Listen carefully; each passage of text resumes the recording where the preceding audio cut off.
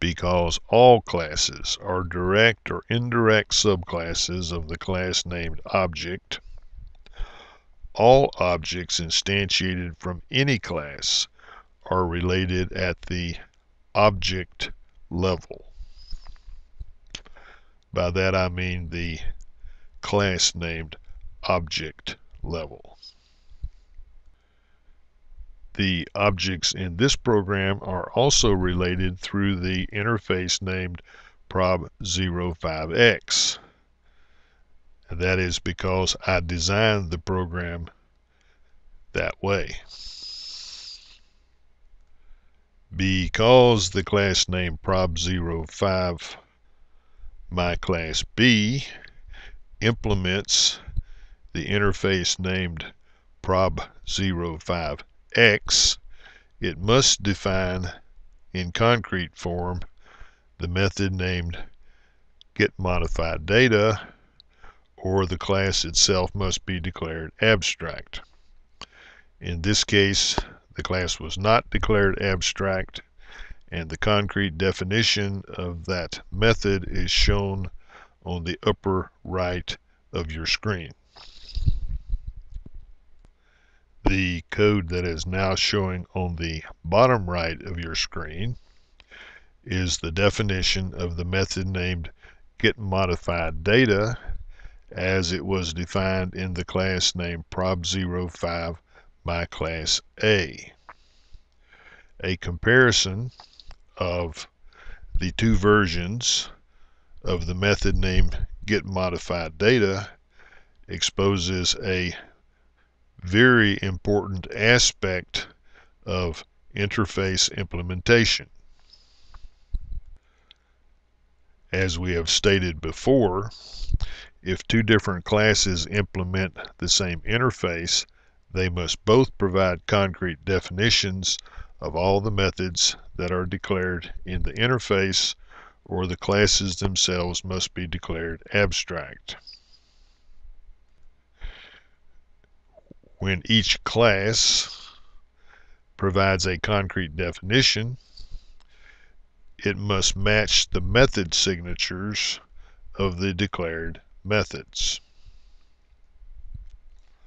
Therefore, both classes must provide concrete definitions of the interface methods with the same method signatures. However, even though the method signatures must be the same in both classes, the behavior of a common method as defined in one class is not required to be the same as the behavior of the method having the same signature in the other class. For example, the code on the bottom right of your screen subtracts a value of 1 from the stored random value in the instance variable named data. On the other hand, the code in the top right of your screen adds a value of 1 to the stored random variable in the instance variable named data.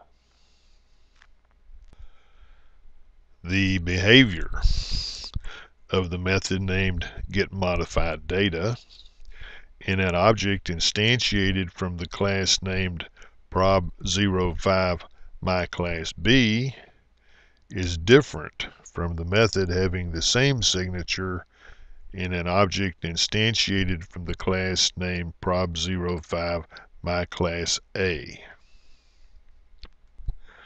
The code now showing on the right of your screen shows the definition of the getData method and the overridden toString method in the class definition for the class named prob05 my class B.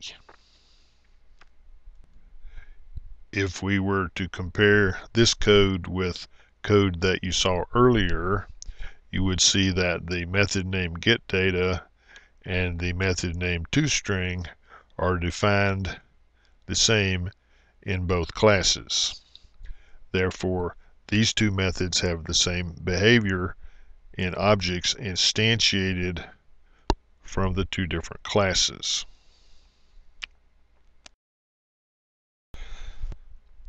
Now let's return to where we left off in the main method in the upper right of your screen. The code on the bottom right of your screen contains three statements that print information on the command line screen. The first two statements on the bottom right of your screen call the print method here and here. The last statement on the bottom right of your screen calls the method name println here. When the method name println is called, the on-screen cursor advances to the left side of the next line after the material has been printed. However, when the print method is called, the on-screen cursor remains at the right end of the printed material. Calling print, print, and println in succession causes three items of information to be printed on the same line, with the on-screen cursor advancing to the left side of the next line after the call to the println method. Recall that the references to each of the two objects instantiated in the main method on the upper right of your screen was saved in an element of a one-dimensional array of type object.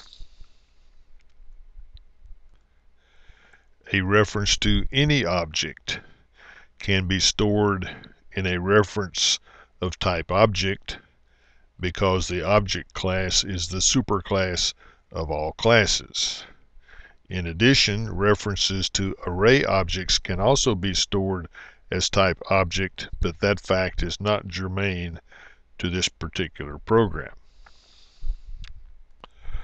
So here is a question for you.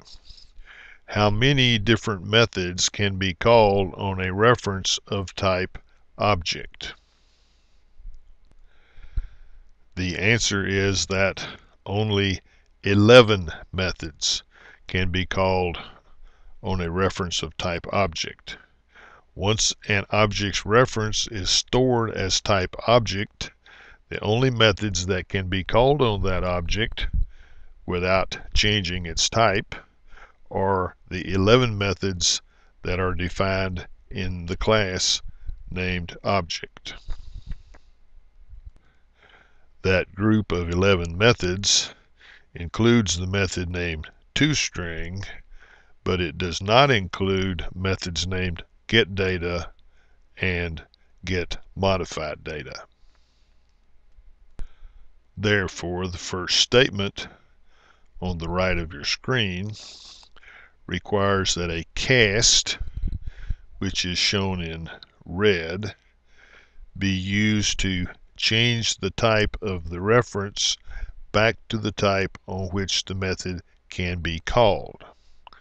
There are a couple of choices in this regard. It is always possible to cast a reference to the class from which the object was instantiated. Therefore, the code on the right of your screen could cast the reference from array element 0 to type prob05 myClass A, and could cast the reference from array element 1 to type prob05 myClass B. However, that option was not used in the code on the right of your screen. In this case, there is another option.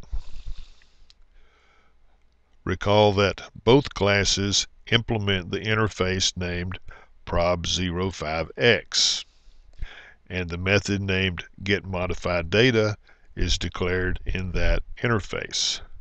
Therefore, because both classes implement the interface named prob05x and the method named getModifiedData is declared in that interface, it also works to cast both references to the common interface type prob05x. That is what was done in the code now showing on the right of your screen. The cast operators are shown in red.